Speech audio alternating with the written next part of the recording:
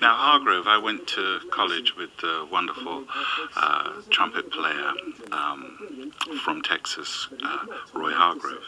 And when I was at college at 18, 19, he was there and he was 17 on a full scholarship, brilliant player. And this film was created by Eliane Henry, and she really captured the fragility of his life as some of his health problems were sort of ushering in his demise physically. But his music was beautiful. And there's a little controversy because she wasn't allowed to play any of his original music because there was a problem with the manager.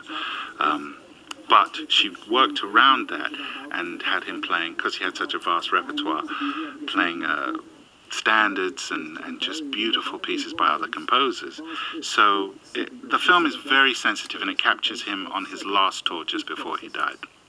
And so we're going to look out for that one, and we're going to look out for a movie about Chevalier Saint-Georges as well. Absolutely. Which, I mean, great cast, amazing story. So those are two recommendations from you. But I want to play a piece of music by you, which, well, tell us about it. This is from your first violin concerto. Oh, that's right. Yeah, I wrote a violin concerto for Harriet Mackenzie, and she's a wonderful violinist, who I met through my work and my attachment to World Heartbeat Music Academy.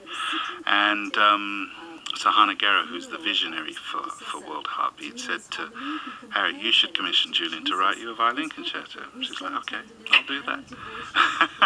She's very creative, and so I dedicated this to my dad in the small island that he's from, which is part of the Grenadines, and which is called Carriacou.